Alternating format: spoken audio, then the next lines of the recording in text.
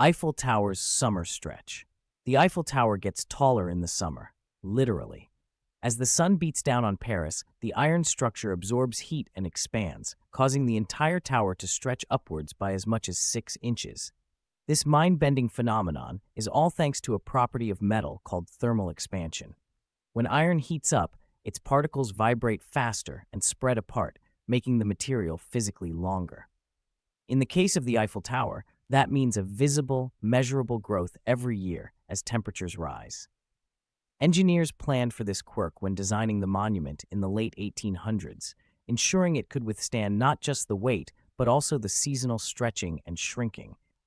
It's a perfect display of how science and architecture work together in real life. So, if you ever visit Paris in July, and then again in January, you might just catch the Eiffel Tower at 2 different heights. No magic, just physics in action.